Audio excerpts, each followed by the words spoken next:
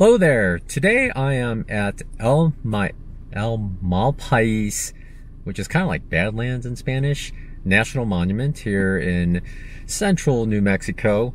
And this, actually, the CDT goes right around this National Monument. And there's actually a road that's also called Chain of Craters Backcountry Byway.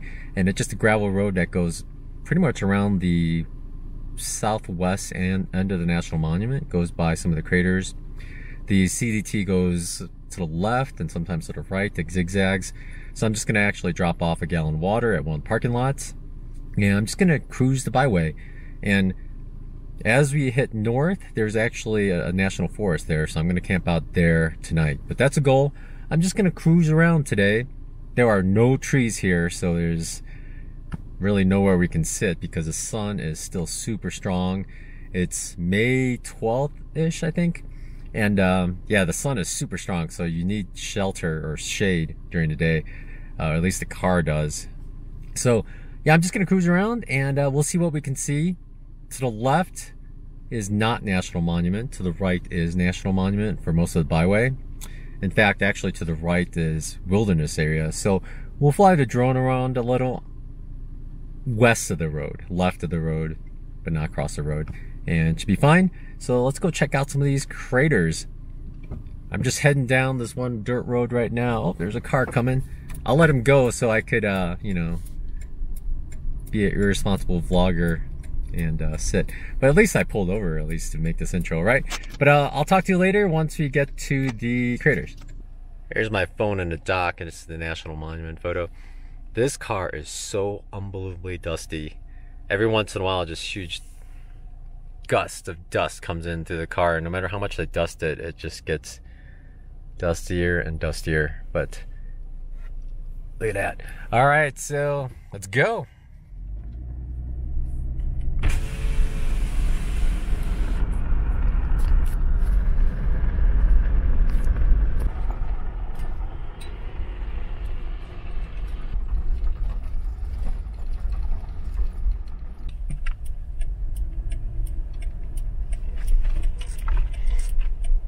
It's always nice when you don't have to open the gate. Nice.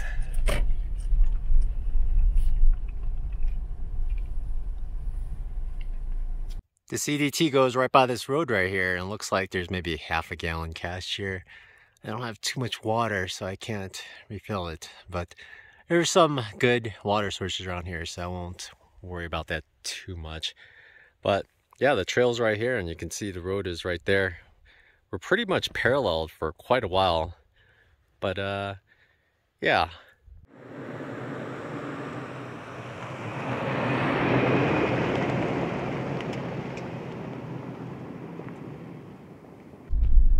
Up ahead is a windmill water source. In fact, there's some prairie dogs running around in front of my car. I didn't know they were around here. Yep, go in your holes. Okay, so that's a water source. The CDT is well off to the right, but this is one of the water sources that they count on. So I'm gonna actually go check it out. There hasn't been a report on guthooks in 10 days or so. So I'm gonna go take a look and update guthooks with a recent report. Supposedly it's good, but I don't know, we'll see. A lot of groundhogs out there. Prairie dogs, I mean. Let's go check it out. Prairie dog hole. And that it looks like it's supposed to be a windmill. Oftentimes these things, the windmill portion has run down, so they'd replace them with solar panels, but this one doesn't have any solar panels. We'll check out what the water looks like though. It's not very windy today, which is amazing actually, because it's usually pretty windy. Big tank and several small ones. The small ones on the left do not look promising at all. Wow, this big one looks pretty full. It's just a huge surface area.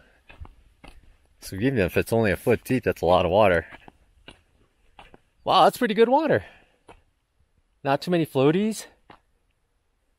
That is a lot of water. I don't know what these brown things are floating here. They look like floating cow patties or something, but that's a lot of water. That's pretty good. The CDT comes from that way, going northbound.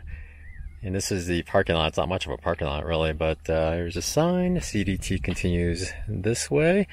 But off to the left is a water cache I found. So here's the water cache. There's a lot of empty jugs, but I left 1 gallon for Pocket Rocket, and I refilled one of these, so that's at least another gallon I'll leave behind.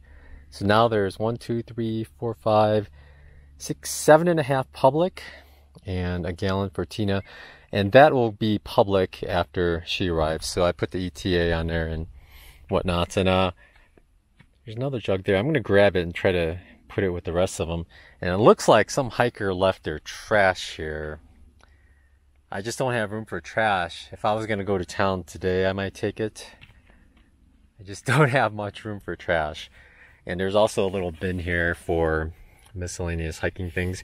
I guess there's some soap, lip balm, sunblock, plastic forks, and a variety of bars and some stuff. But I'm not gonna go digging around in there just because I don't like touching stuff if I don't have to. I'll go grab that thing and move it closer. I don't know if you know, but a lot of times with water caches, they do tie ropes through it, because when winds pick up, it'll blow things all over. A lot of these aren't tied in, but there's not enough rope. And a lot of them are garbage. Again, if I had space, I'd take some garbage away, but I just don't have space to take these things. Even if you crush them, they just take so much space. Originally, I told Tina that I'd hide it somewhere, so no other hikers would just steal it. But there's enough water here, and this is the longer route to Grant. A lot of people are taking the shorter road walk. So I think there's a lot less people going this way than the other way. And with that much water, that should last 2 days at least. I'm always gauging that a hiker will take about a gallon, a little less, if they are relying on this water source. And the next water source is like 16 miles away. They'll probably take at least 3 liters, and there's a little bit of waste, and maybe people chug a liter before they go. So that should hold everyone over for a little while. Hopefully there's water for Tina when she gets here tomorrow. But she'll get here tomorrow morning, and I don't think there's going to be like 10 hikers coming through within a 24-hour period. So I think we're safe. I don't think I have to hide it any place weird, and nobody will take her water. So I think we're good to go. I'm going to get in the car. I'm actually going to fly a drone around these hills here. Just kind of check it out. Wilderness area is to the right. So I should be able to fly it legally, no problem. So here we go.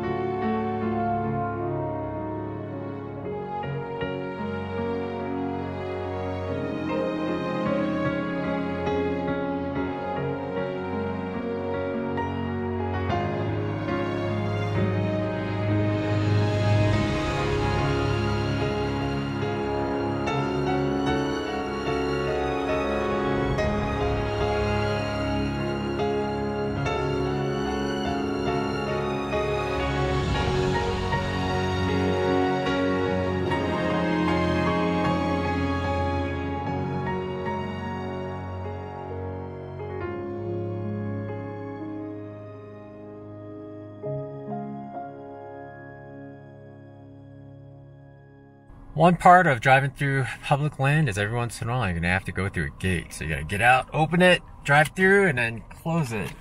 A lot easier with 2 people, I'll say that much. I'm at about mile 472.4 and the CDT is off that way. I came to just do a check on a water source because there's nothing updated for 10 days, which is a long time. But this water source looks good. In fact, there's like a little float valve on it, and I think it stays at this level.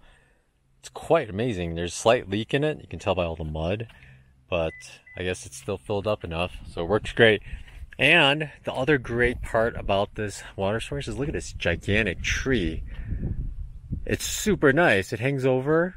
There's some small dead branches, but the spot below it is just super wide open. You could totally just lay out here, take a break, You could set up a whole bunch of tents even early in the day or midday just to avoid the sun. It's a pretty nice spot. I'm at this campsite now in National Forest just north of the National Monument.